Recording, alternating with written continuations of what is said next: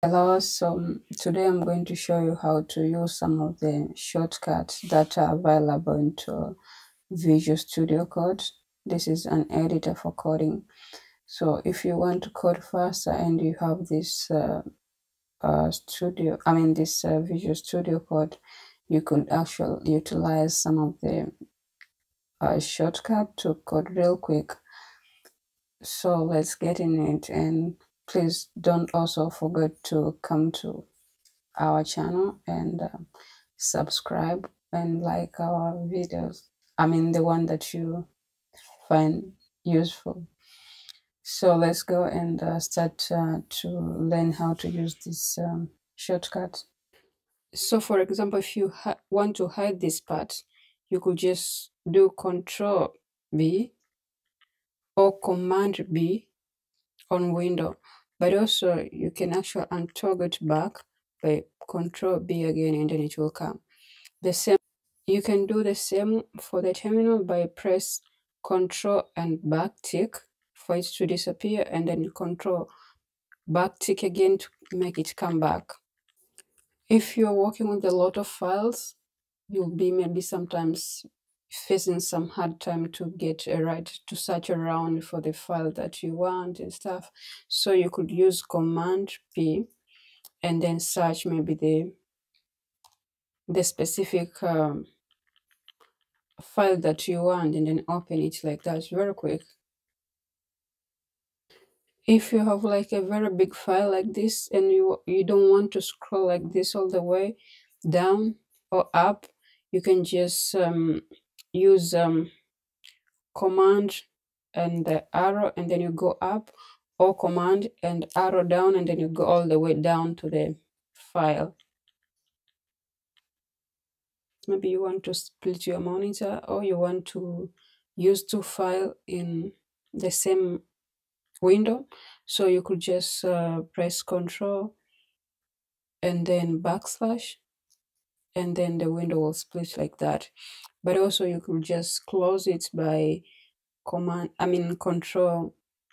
W, and then it will go away. Control slash, and then it will come, and then you can just like open like this, and then you can just close like Control W, and it will close like that. If you ever notice, sometimes CSS has a very long words, so you could use abbreviation to make it simple. For example, if you want to write display grid, you could just do DG, and then it will happen here. If you want to display maybe grid template column, you could just say GTC, and then it will happen like this. It's very easy, I think, this way, if you know what you're going to type. So you could just take the first letters, abbreviate it, and then you get quickly around. Also, you could use a very good shortcut. Not the best, but still it helped a lot, because most of the time, maybe after you write something, maybe display grid,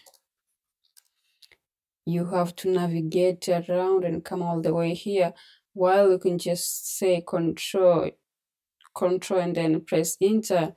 It will start a new line, and then you can just type maybe background black, and then press control enter again, and then you come to the next line. I think that is much easier than just navigate with your mouse from here to here.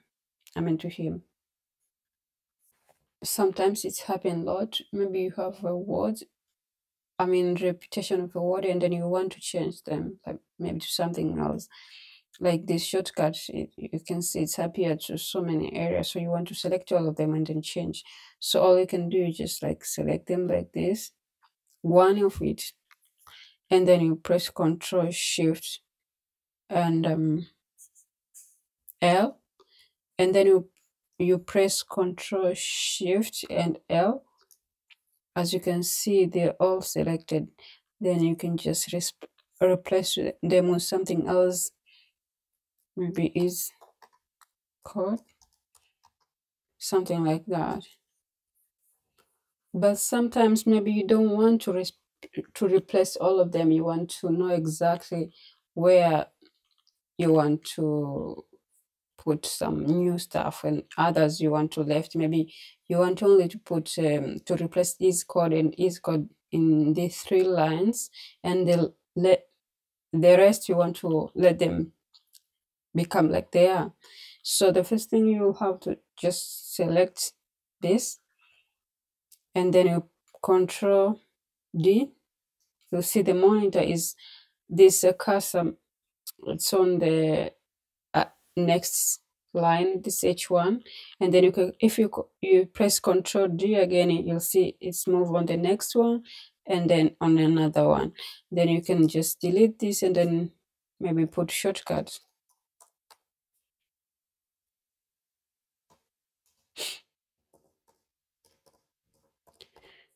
You can see it's only changed here, but it didn't change here. So it's opposite to the other method. This is actually very good. Sometimes maybe you want to duplicate some codes, like it's repetition and stuff, especially with the HTML. So it's happened a lot of time that you want to duplicate something and then maybe change only few things.